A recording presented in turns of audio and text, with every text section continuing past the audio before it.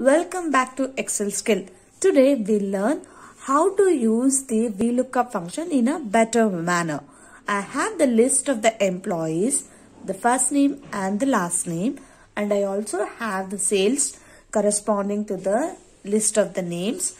The sales 2019, 20 and 21 sales. Now I would be doing a vlookup trick. With this you can have a better accurate values, though we are inputting only the first name. We are not giving complete name. Here you will be having a list of long records and you would be knowing only the first name. In that way you can use this trick, and this trick will give you the accurate value.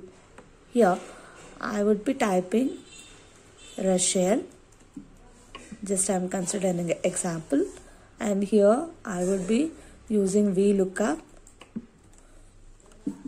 Same, you will be knowing the vlookup. Okay, our value is Rachel, and here I would be giving and then open the inverted commas, enter asterisk, and again close the inverted comma, give a comma here, then do the normal way of vlookup. Select the all,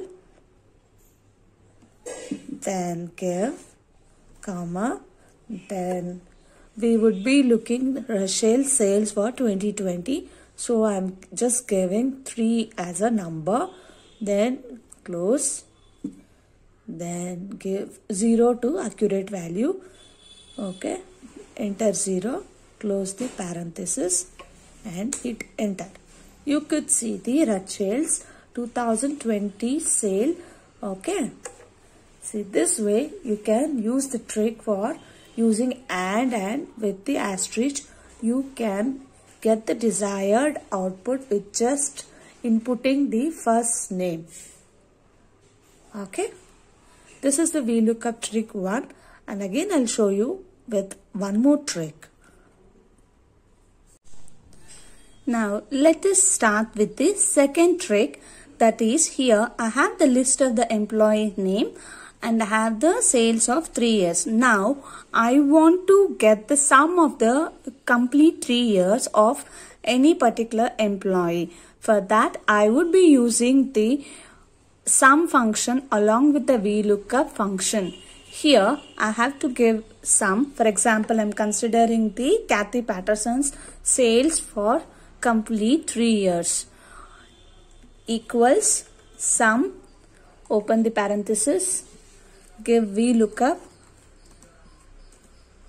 open the parenthesis again, then choose the desired input, that is Kathy Patterson. Now then select the range, give comma, open the curly bracket.